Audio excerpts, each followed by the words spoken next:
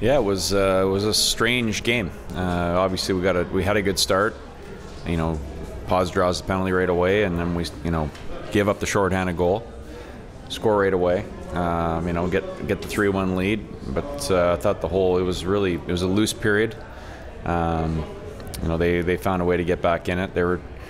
Give them credit. They were desperate tonight and competed extremely hard. I thought they competed really hard last night too, actually. And I think I don't think anyone in that room, there's only a few guys who would be pleased or satisfied with their play. But we did find a way to win, and a great individual effort by Nielsen for the winner there. And we did enough. Some games are going to be like that. Not every game needs to be a beautiful painting, and we'll take the points. Nielsen's looked pretty solid since returning from injury, and big goal tonight. What does that say about your trust in him, putting him out on the ice there, and obviously him getting that goal late in the period when somebody needed to step up? Yeah, well, I mean, we had a short bench. We were down to 9 forwards at one point. We had 4D at one point. We're losing players left and right, so we needed guys to play. And as you said, it was a big goal. He's been really good for us this year.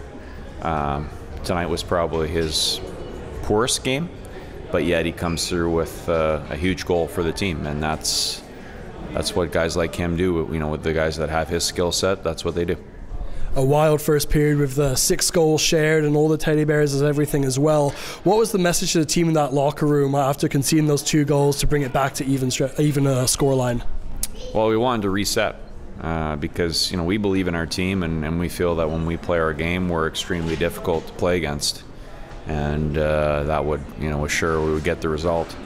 Not sure we did that, but again, it's things we can learn from. I probably won't spend a ton of time on that game because I don't think it's not really us. We've had a lot of practice time, a lot of video.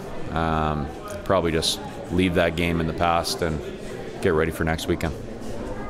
What do you think of Lowen today? He hasn't been in the lineup a lot of times this year, but I thought he looked pretty effective. Is that the formula he needs to stay in the lineup? Yeah, that was his best game, no question. Thought he was physical. Obviously, he's involved in the 1 goal there, which was great to see. But I thought he got pucks in, he finished his checks, he was solid away from the puck. And so that's nice to see, because we'd love to add a little bit of size and edge to our group. So hopefully he can build on it. What's the status of Sasson, Max Sasson? Yeah, he's out. Concussion. Yeah. And so we've had a few. And we think it happened in practice. It's just it's kind of one of those years right now. Just bad luck, kind of. Yeah, it is. And again, we lost a bunch of guys tonight. I'm not sure what the tally will be. Who were the forwards that you lost? And Hirose, I saw. Yeah, we had different guys leaving the bench back and forth, coming back. So we'll take stock and see how it looks at the end of next week.